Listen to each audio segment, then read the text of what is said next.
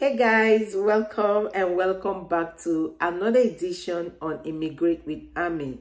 This video is a continuation of the previous video I posted here on my YouTube channel, how to move to Sweden without a job offer, the Swedish job seekers visa that was introduced this July.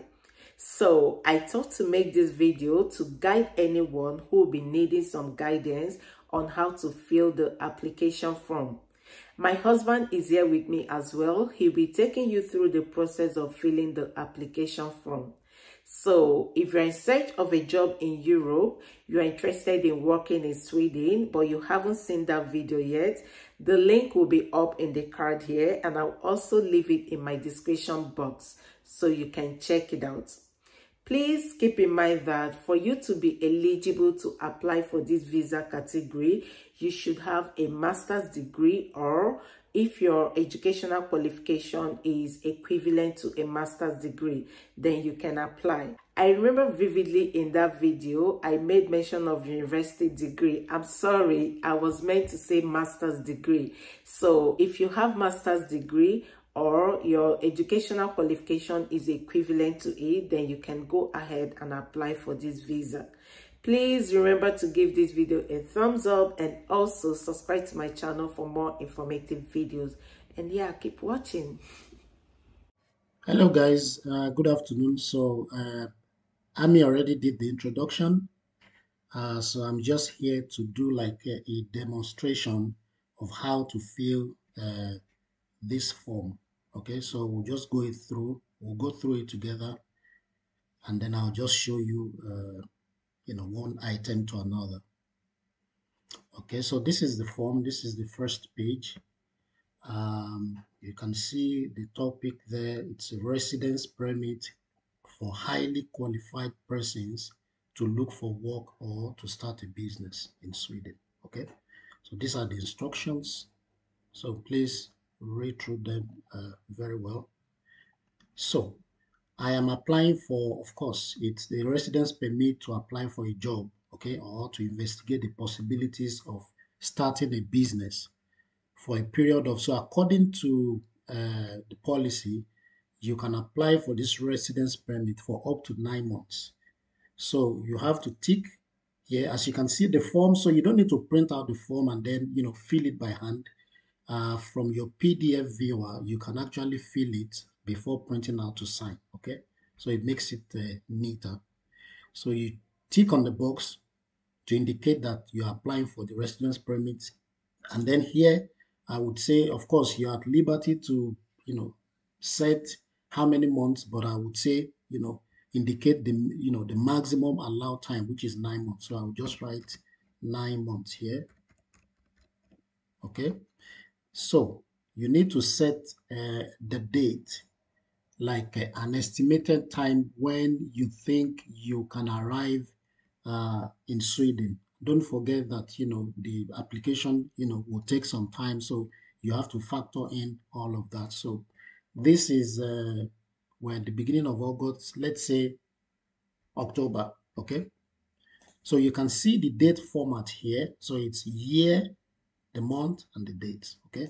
So we'll fill it in that format. So I have 2022, okay? The month is October, okay?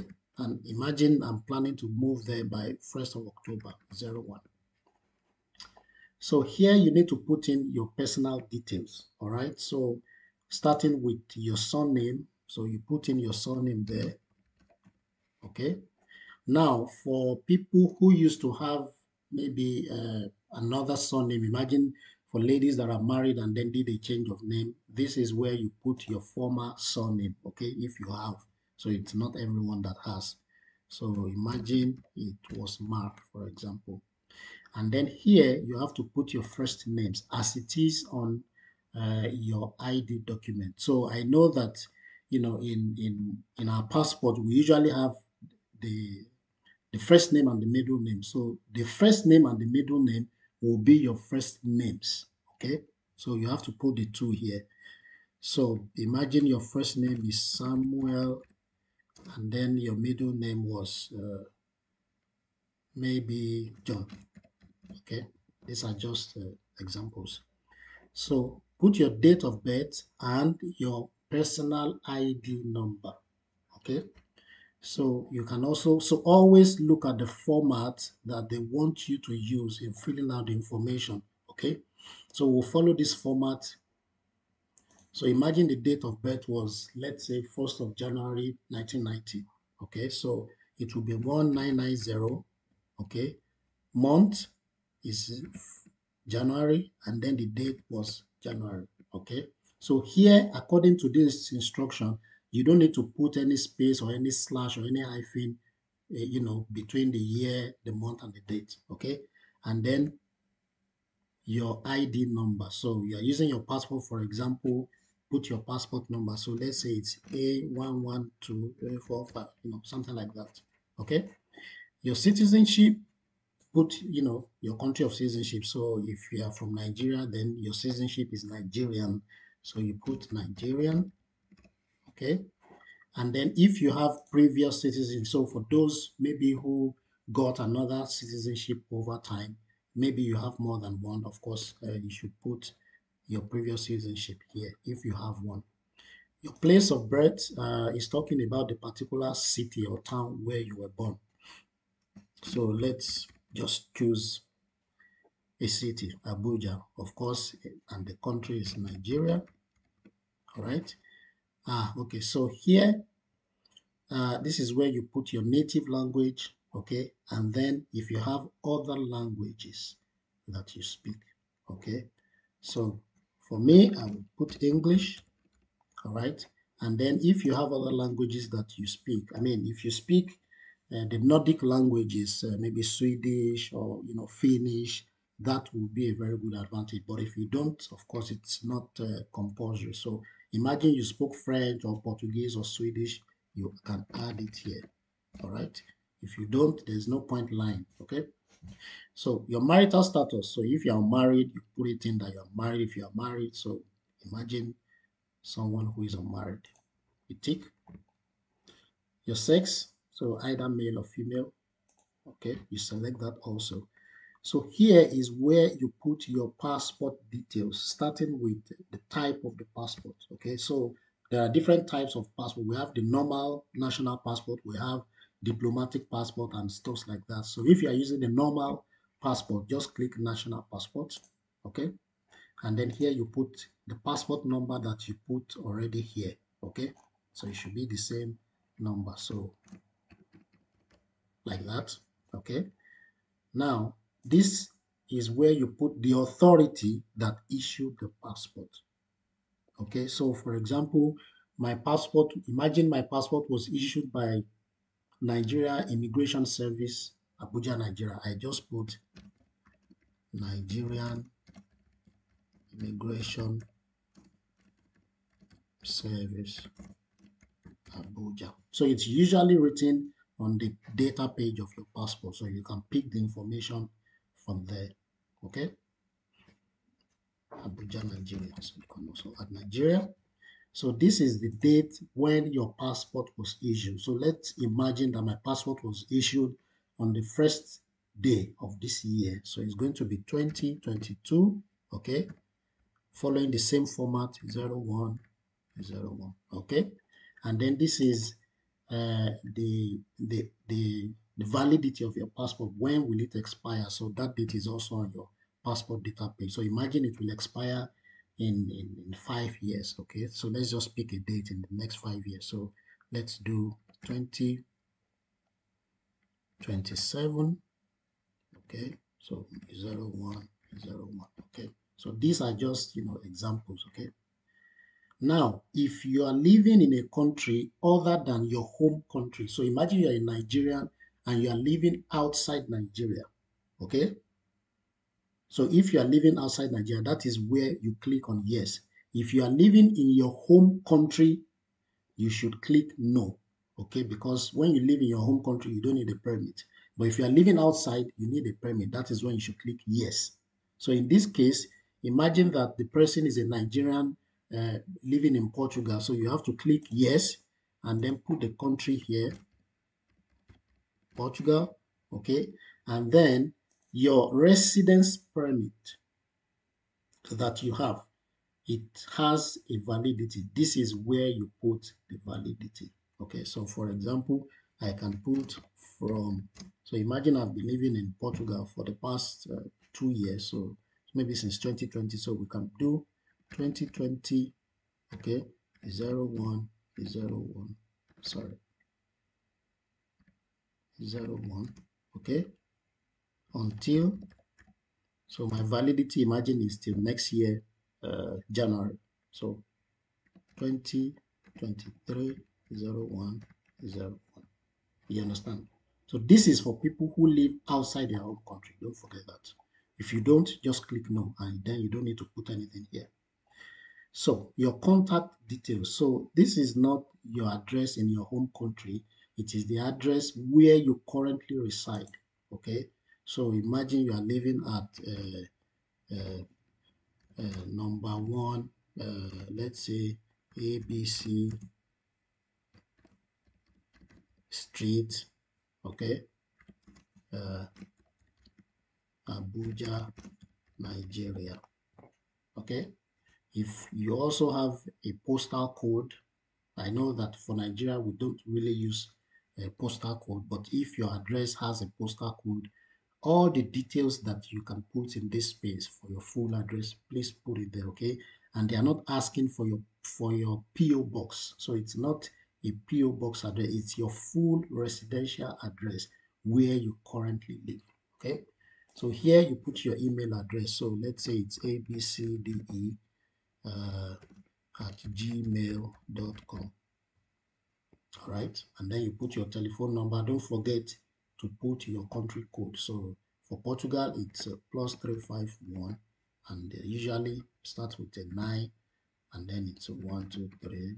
Blah, blah, blah. Just put your number as it is. Now here it's for, imagine that before you apply for the visa, you already made a reservation of where you will live in Sweden, okay? Or maybe you have a friend or family member who is planning to host you. You can put their address here. If you don't have an idea where you are going to live, then there is no need to put anything here. You can leave it blank. Okay, so point number 4 is financial support, which is very important. So they are given two options. Either you have assets, meaning you have money in your bank account to support yourself in that period when you are searching for job, or you have other means.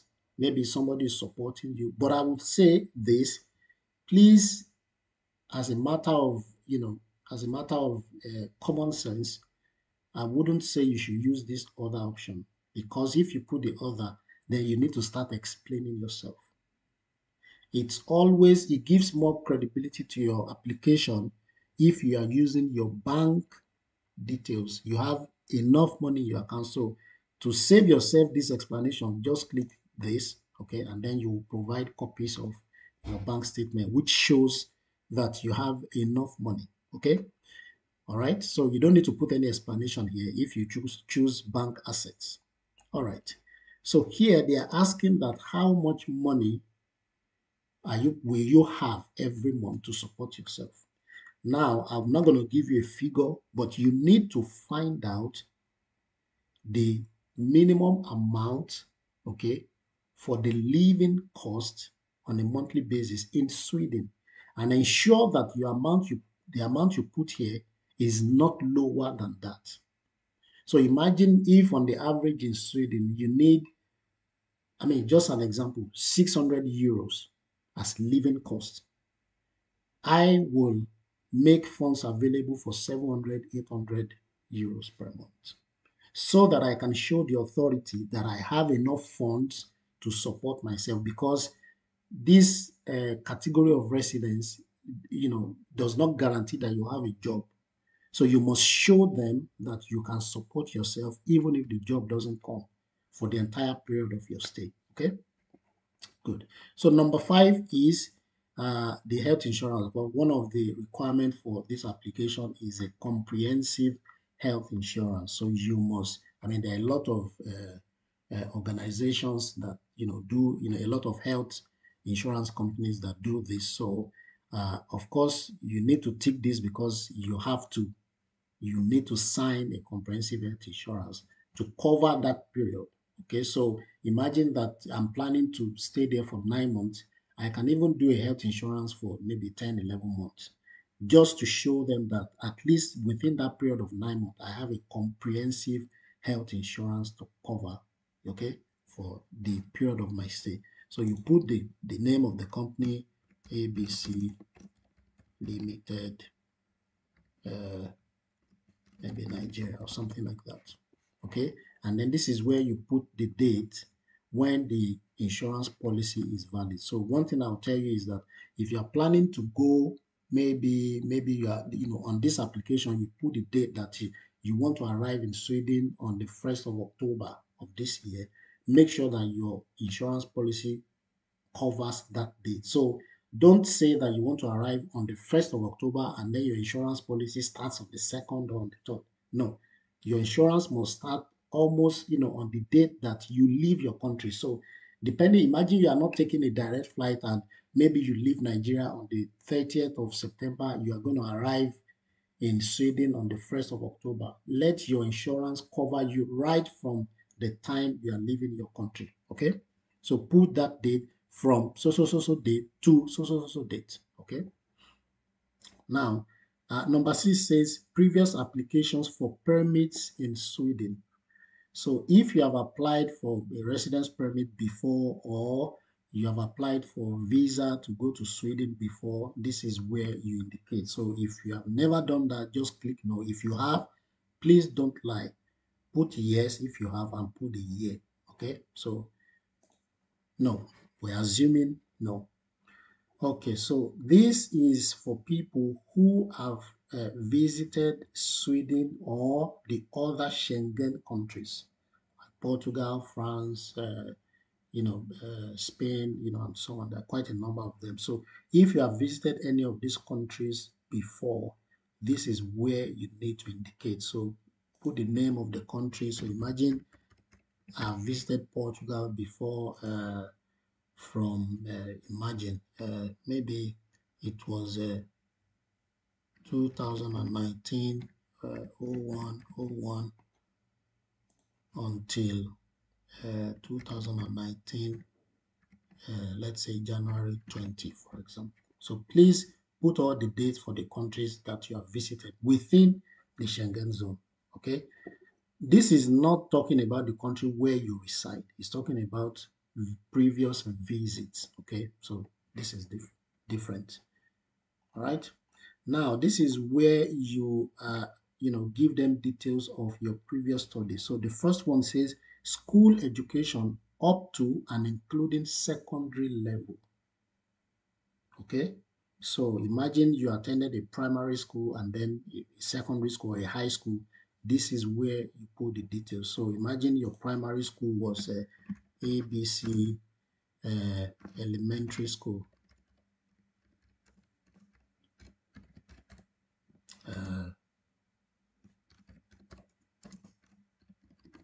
John Street, Lagos, Nigeria, for example.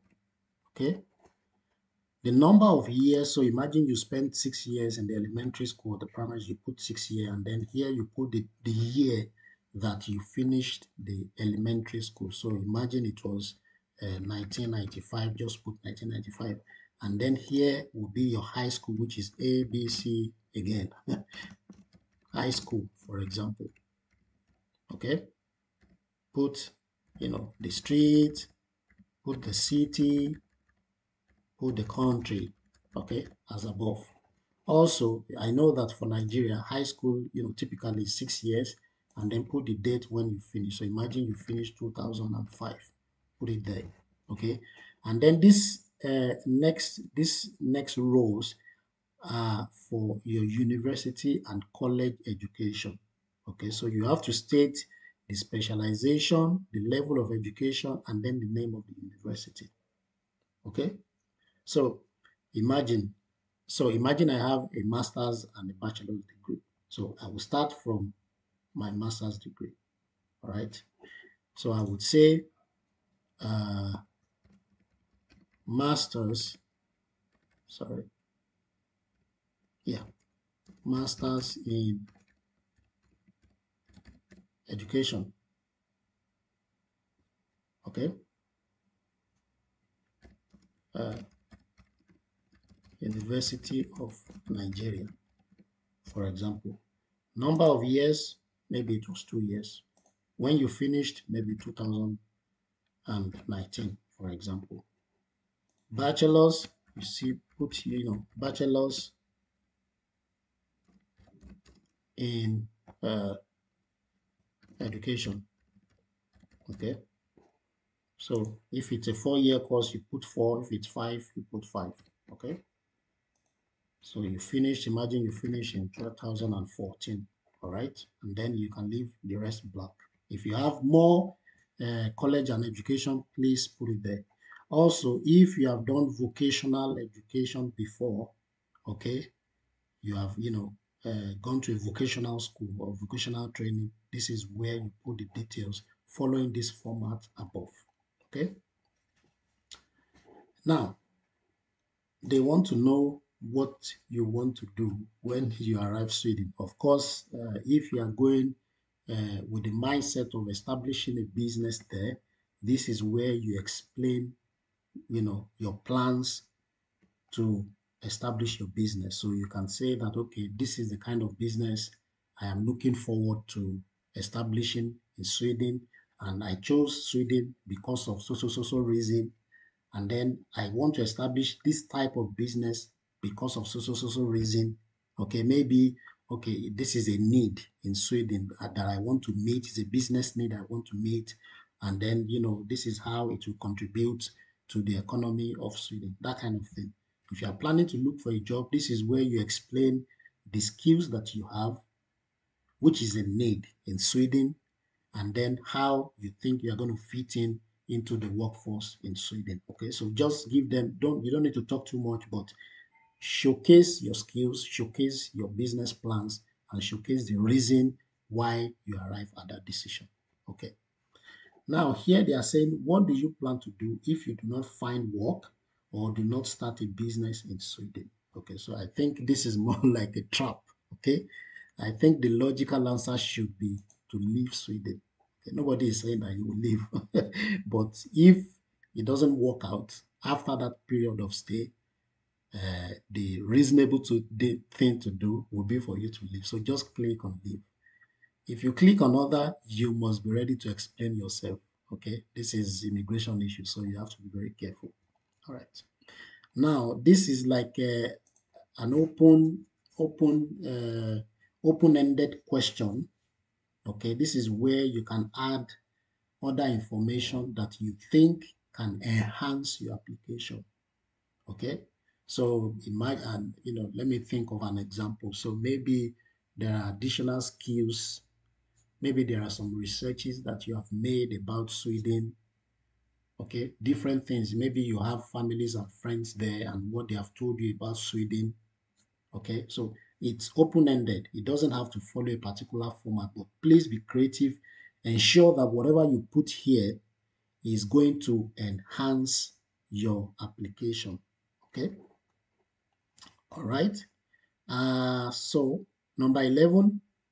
So this is where you need to state which Swedish embassy or the consulate that the decision regarding your application should be sent to. Okay, so I mean, if it should be, ideally, it should be the country where you reside. Okay, so if you are living in Nigeria, of course, put the Swedish embassy wherever is located, maybe Lagos or Abuja. If you live in other countries, find out first where the Swedish embassy is, where either the embassy or the consulate. Ensure, if it's a consulate, ensure that they also treat visa application, residency application, because there might be some consular offices that they don't treat such issues, and you might need to go elsewhere when it comes to applying for residence permit or visa. So please confirm before you fill this section. Okay. All right, so here in the end, before the signature section, this is just additional information for you to know exactly what and what, how to package your document. So first, they say that your educational documents, if they are not issued in English, in French, in Spanish, in German, or one of the Nordic languages. So Nordic languages like Swedish, like Finnish, okay, Okay, so if it's not issued in one of these languages, then you need to do a translation to uh, to one of these languages. So imagine that your educational uh, credentials was issued in, let me give an example, in Turkish language. Then you will need to translate it to one of these languages. But if it's already in one of these languages, then you don't need to uh, translate it. Okay. So apart from your educational document, these are the other documents that you need to add. So a copy of your passport, okay, which shows your identity. So basically, the data page of your passport, because this is where they can find all of this information. And then if you are living outside your country, outside your home country, and we are using a foreign residence permit, you should also submit copies of that. Okay. And of course, please note this. They say if your passport is about to expire, please try to renew it before you make this application. You understand? Because when they give you a permit, they will not issue a permit that is beyond the passport period of validity. So imagine your passport will expire in 9 months. Okay. And then you want to submit an application at this moment to start, to reside in Sweden from October, and you're applying for 9 months, that will not work, because from October, if they count 9 months, your passport would have expired before then. So if you need to look at everything and ensure that the validity of your passport covers, the period you are intending to reside in Sweden. Okay.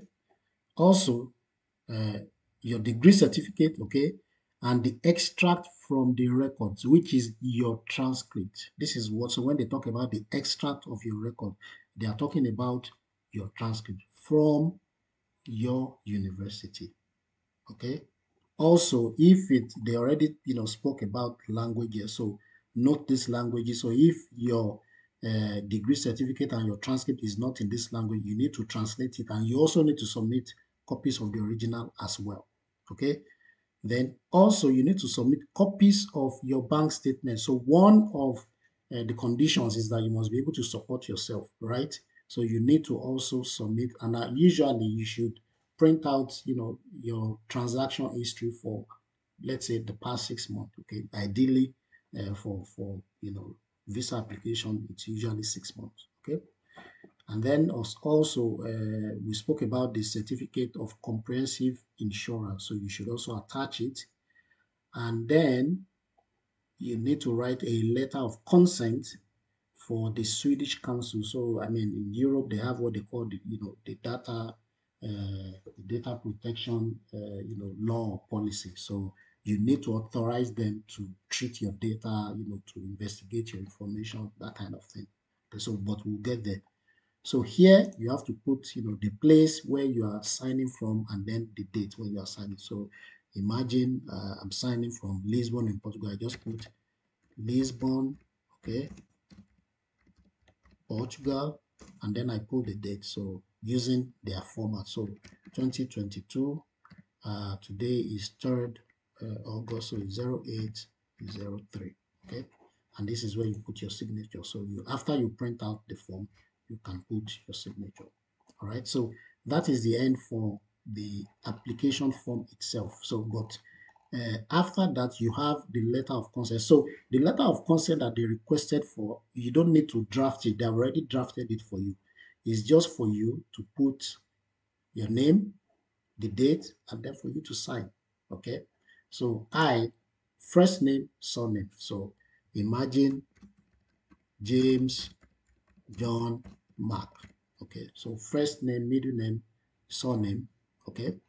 And then you put the date. So imagine we are using today's date, so it will be 2022. Okay, the month is August and the day is the 3rd, right?